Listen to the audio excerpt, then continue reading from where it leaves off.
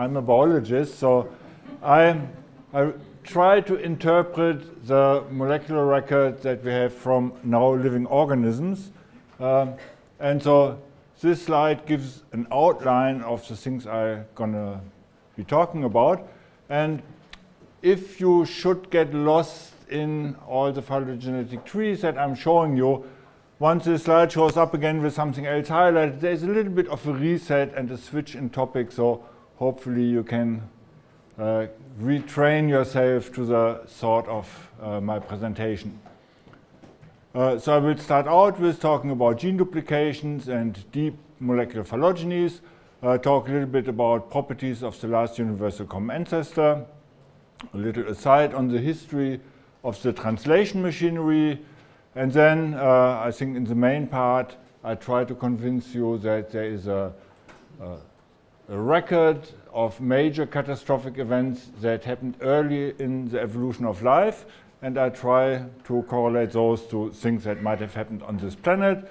And then I end up with maybe a tale of caution for you who are not working in molecular evolution to not take some of the dating attempts you read in the literature too seriously, because it's essentially you get back often what you put in. So my introduction to my first publication in molecular evolution goes back to an enzyme that is still dear to my heart, the ATP synthetase, an enzyme that synthesizes all the ATP in our bodies and really in all other organisms. And so we were working on eukaryotes and found an ATP synthase on the endomembrane system, which doesn't work as an ATP synthase, but uses ATP to energize the eukaryotic endomembrane system. And this ATPase and the ATP synthase from archaea and bacteria, so the two prokaryotic domains, all of these ATP synthases, ATPases have in common that they consist out of catalytic and non-catalytic subunits. And if one is doing a molecular phylogenies for these subunits, one sees that the tree that one gets back is completely mirror symmetrical. We have the catalytic subunits on one side, the non-catalytic subunits on the other side. And the explanation for that is that there was a gene duplication event that had happened before the first speciation event that separates bacteria from the archaea and the eukaryotic nuclear cytoplasm. So this was a great finding because it allows us to place the last universal common ancestor on the branch that leads to the bacteria, and the eukaryotic nuclear cytoplasm is the sister group to the archaea, or maybe emerged from within the archaea. And so this is the last tree was a schematic. This is an actual phylogeny. We see in dark font all the eukaryotes. Here the non-catalytic subunits, here the catalytic subunits. They group together with the archaea, and on the other side we have the bacteria here and here.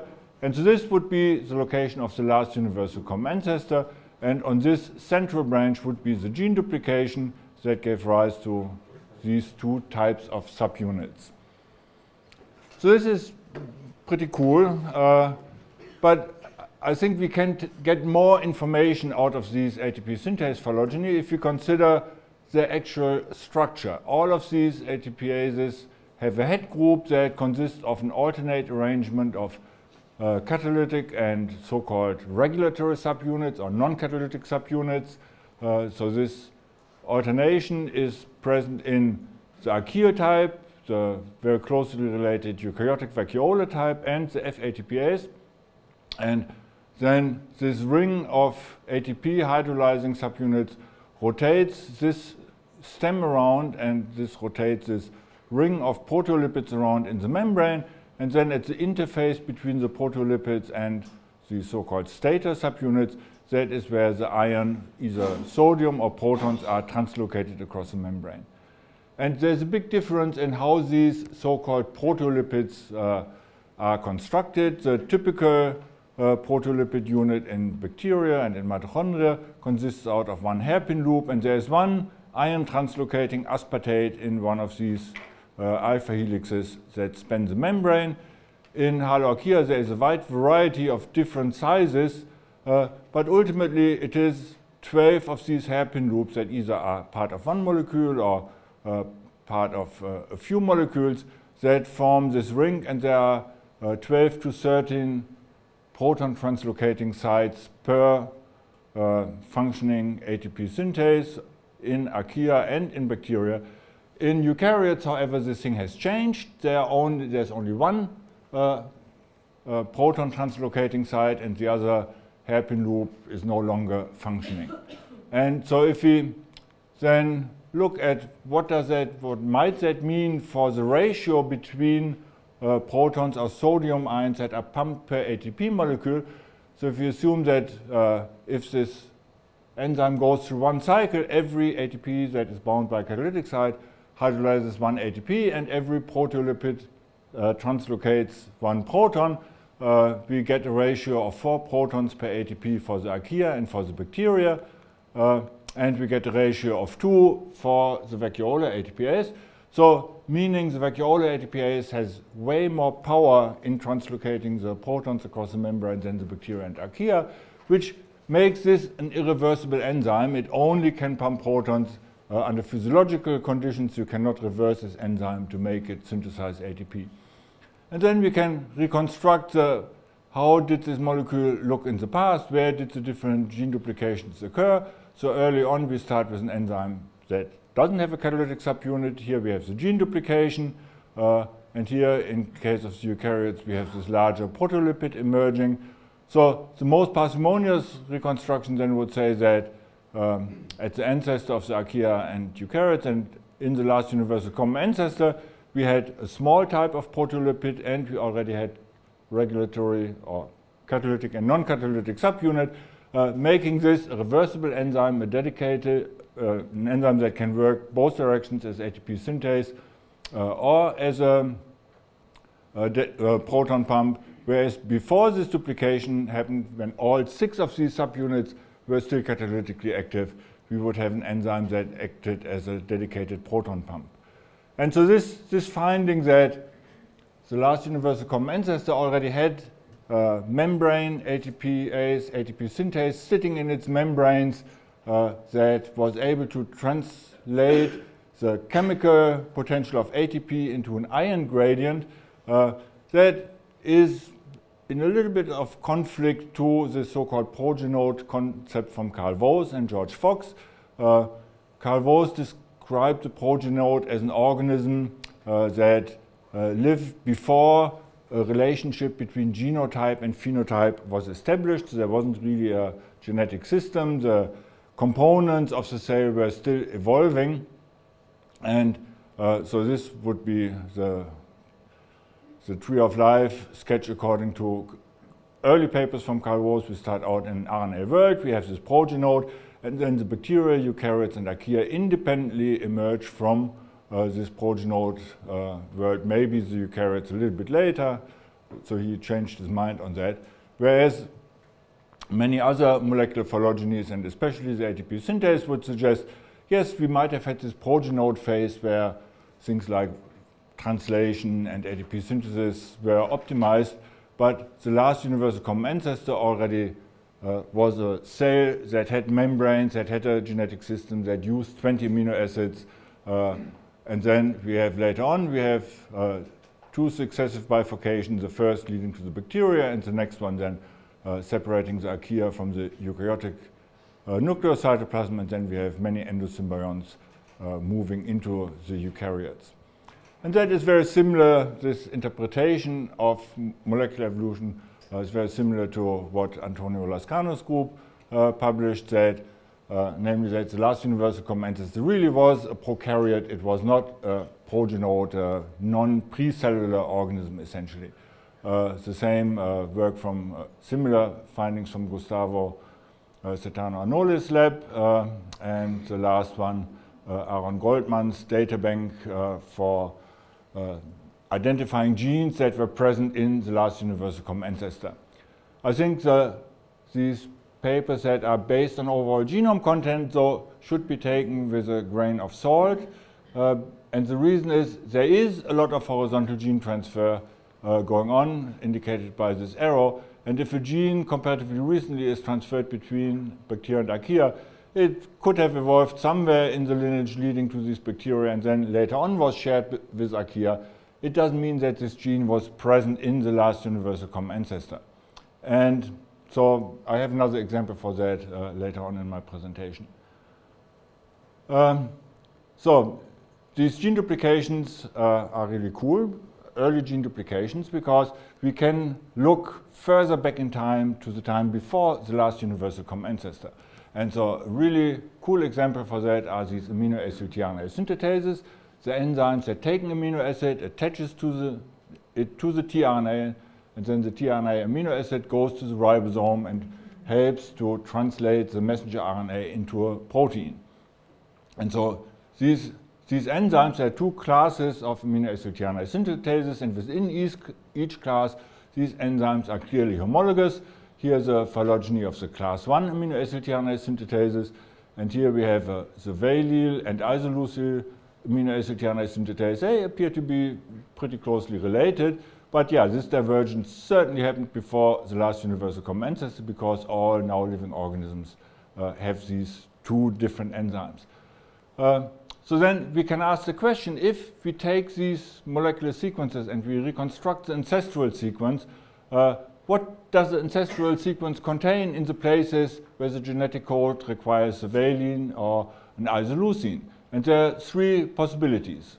Possibility one is that both amino acids were already part of the genetic code at the time these two enzymes diverged from each other. There was another system to charge the tRNAs, and both isoleucine and valine are part of this ancestral enzyme.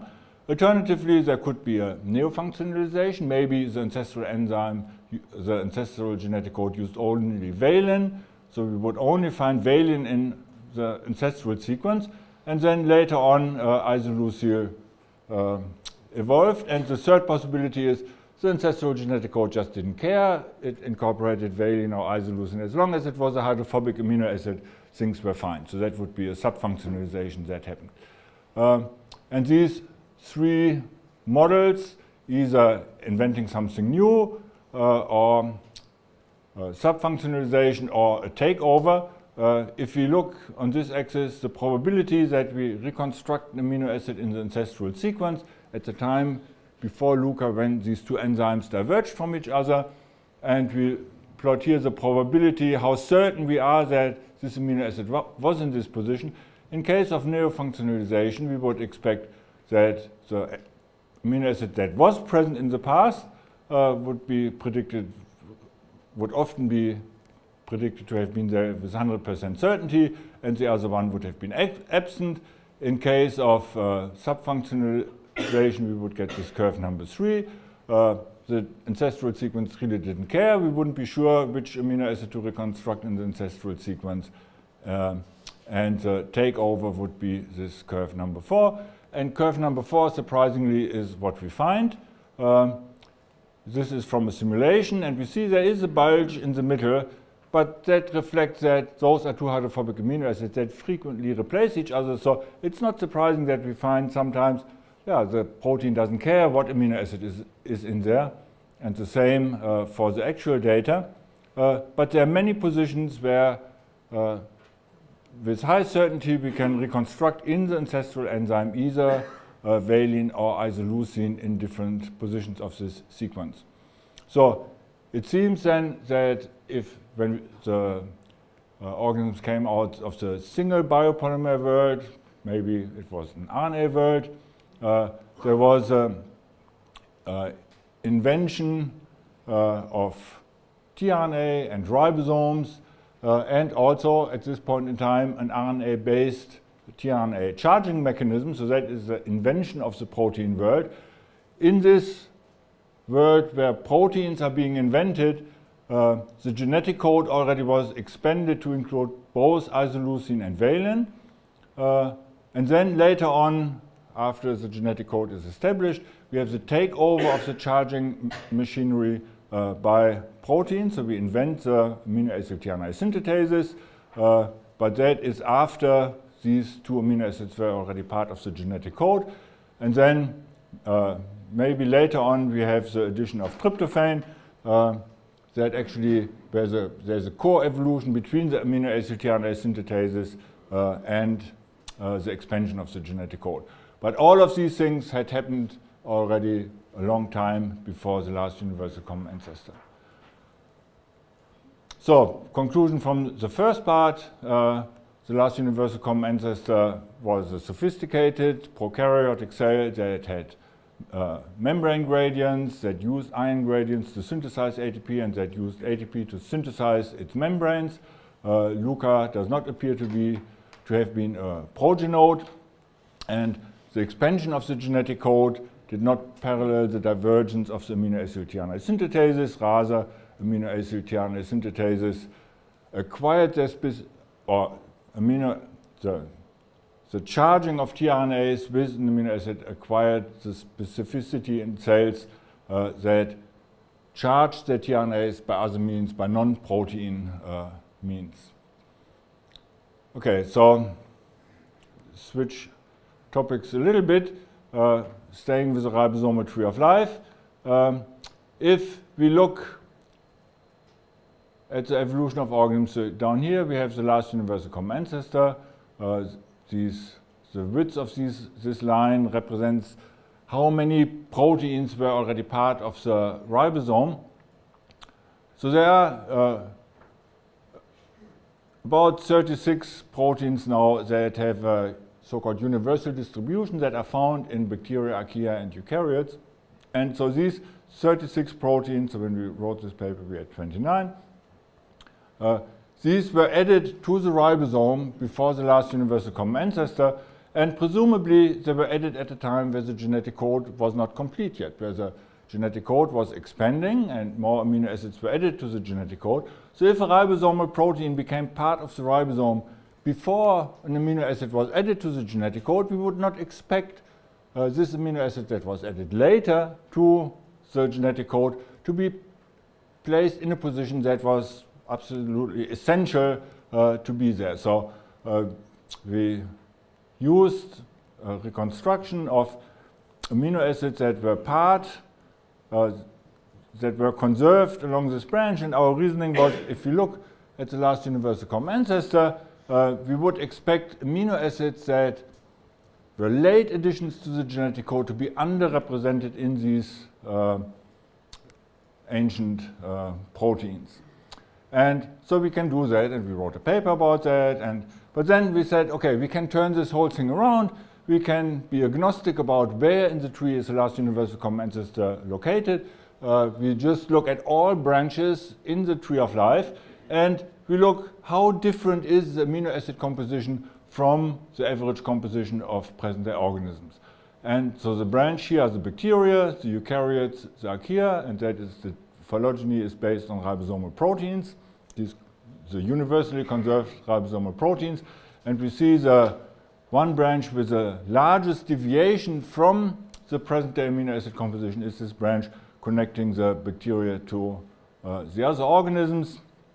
And the other deviations are in organisms that are either extreme halophiles, that live at very high salt concentrations, or that live at high temperatures.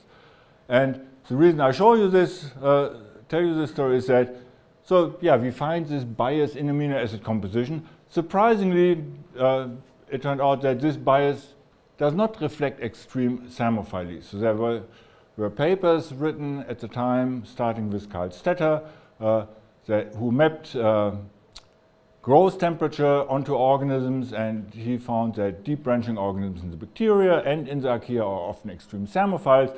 That led to this vision that the deeper part of the tree, the early part of the tree of life, had occurred at very high temperatures. And so now we find that the last universal common ancestor located down here does not have a composition that reflects extreme thermophily. And that finding is very similar to an earlier finding by Nicole Thier, who worked with Manuel Le Gouet at the time, where they looked at the composition of the ribosomal RNA and used the ribosomal RNA as a thermometer to predict at what growth temperature does this organism live, and that works very well for now living organisms, and they extrapolated that back to the ancestral sequences.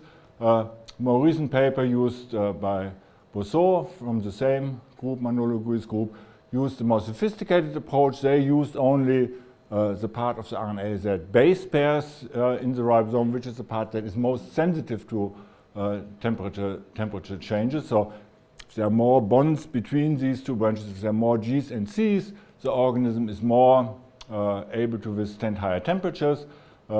And they predicted that the last universal common ancestor had an optimal growth temperature around 60 degrees Celsius, whereas the ancestors of the two domains, the ancestor of the archaea and bacteria, had a predicted growth temperature around 80 degrees Celsius. When they did the same thing for protein sequences, the result was even more dramatic. It went from 20 degrees up to 70 degrees Celsius, so the last universal common ancestor would have been a very well, essentially like today's bacteria living at 20 degrees Celsius. But these data, I think, are probably impacted by horizontal gene transfer and by the prediction which proteins were actually present in the last universal common ancestor. So that this, I would not believe that. I think this 50, 60 degree is a more reliable story.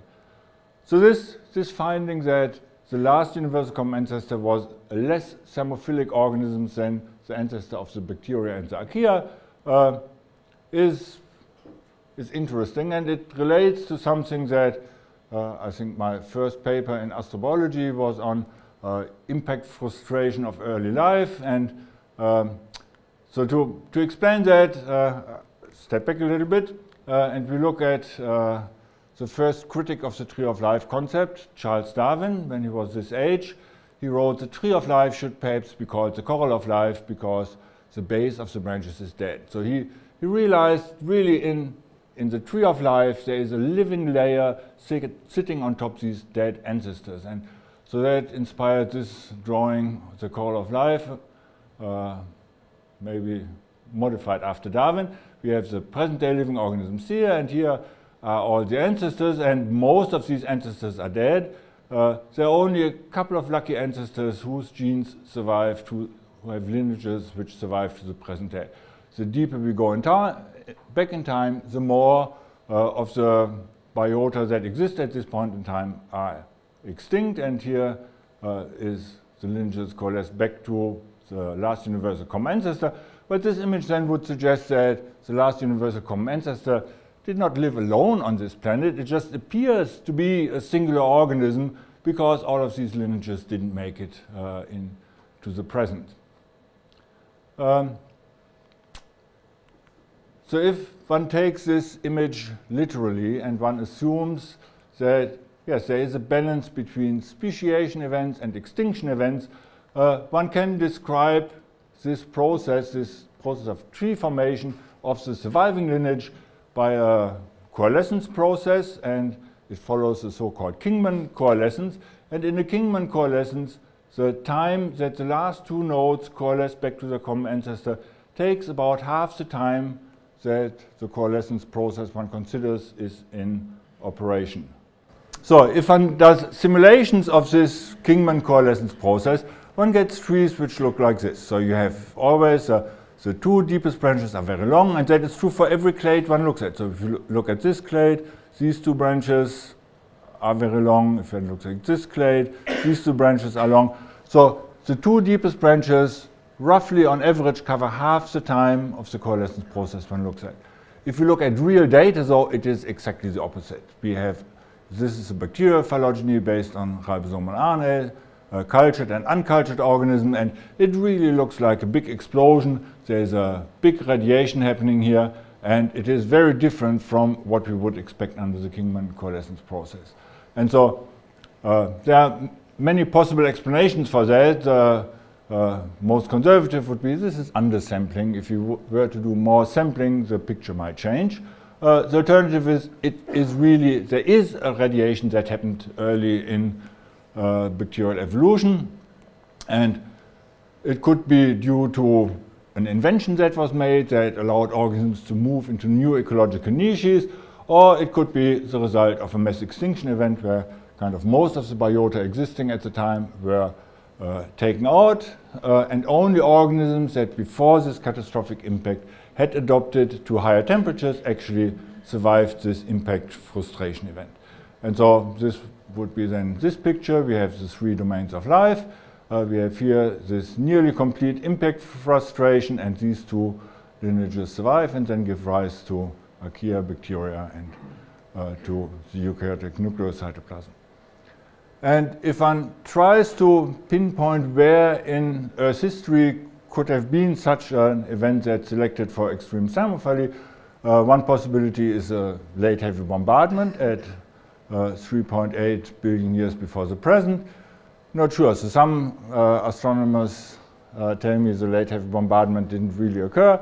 In that case, maybe it was the tail of the early heavy bombardment. I like this disturbance in the early history of the planet. So if this was the cause for this extinction that then was followed by the radiation, we could date the ancestor of the bacterial and archaeal domain to about 3.8 billion years, and the last universal common ancestor would have existed a long time before this late heavy bombardment occurred, so maybe somewhere down here. As I said before, the last universal common ancestor certainly was not alone. There were probably other lineages existing at the same time, and that is maybe somewhat in conflict with what I said about this nearly complete frustration of life through a major impact. But maybe it weren't many lineages. So if we go back to this sketch of the call of life, we have horizontal gene transfer, and if we go back in time, many of the gene transfer events will have happened between organisms that are now extinct to 2 lineages that are still alive today. And especially the amino acid tRNA synthetases reveal that there were other lineages around at the time of the last universal common ancestor. Maybe I skip that. A nice example for that are the so-called homoalleles that we discovered a couple of years ago. Those are genes that have the same function, but they're in sequence, and maybe in some characteristics like antibiotic resistance, they are very divergent. And organisms can switch between these different types of homoalleles through horizontal gene transfer, so they can exchange one serial tRNA synthetase against another serial tRNA synthetase. Usually they take it from very closely related organisms. And so one of these homoalleles we discovered in archaea. It's an enzyme that charges the serial tRNA with serine. It has a very disjunct distribution, which is typical for these homoalleles. And if you look at the phylogeny of the serial tRNA synthetase itself, we see that this rare form is a very deep branch. It branches off way before the place where we would normally place the last universal common ancestor, suggesting that there were organisms existing at the same time as the last universal common ancestor that carried this rare type of the enzyme and transferred it back into the existing biosphere. Okay, so conclusion, second part, tree shape and amino acid composition of ancestral sequences suggest a bottleneck in the early evolution due to increased environmental temperature at the base of the bacterial and archaeal domains. Studies of horizontal gene transfers of amino acid tRNA synthetases suggest so that there were more than 2 lineages that actually passed through this bottleneck. Let me finish 2 seconds with a comment on dating early phylogenies. So this is the Tree of Life published by Ciccarelli et al. Based on the so-called tree of 1%. Essentially, it's ribosomal proteins. It's about 1% of the genome. Here, these red dots indicate the 2 domain ancestors, the bacterial and the archaeal domain ancestor. Down here would be the last universal common ancestor. And we see that this point that I suggested maybe is at 3.8 billion years is very far away from the last universal common ancestor. Same on the ribosomal protein that we calculated. If this is 3.8 billion years before the present, this is way back in the tree, at least based on substitution events. And that doesn't change if we take the new candidate phyla that Jill Benfield's group published on recently. This would be the domain ancestors, and down here would be the last universal common ancestor. So This is the same thing for the ATP synthase tree that I showed you before. Here in red, the domain ancestors. In green, the two places where the last universal common ancestor is located on this tree that had this ancient gene duplication. And so we see if this is 3.8 billion years, there are two possible conclusions that we can draw from this. Either substitution rate in early evolution was much higher than it is today, or else history of life falls off the history of our planet. And that is not a, I don't really want to suggest that. So it really appears there is much more evolution, many more substitution events happened early in the evolution of proteins. And if that is true, and we use a phylogenetic approach that tries to date early evolution events and approximate, we assume, a constrained molecular clock running, then the time we estimate for the last universal common ancestor is pretty much close to the lower constraints that we put into our phylogeny. So if we say the earliest possible time is given by these old zircons that which indicate that water was present in that environment at 4.4 billion years before the present, then that is very close to the time we would estimate for the last universal common ancestor. If we use another time, we get the same result. So because there's so much substitution that happened early on in the evolution, we really push this time, the estimated time, to the lower boundary. And with that, I thank you for your attention and look forward to your questions.